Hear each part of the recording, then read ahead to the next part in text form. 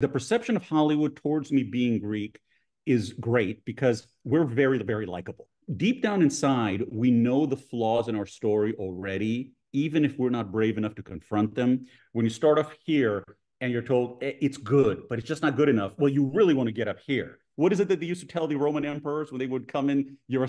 Don't forget, you're still immortal.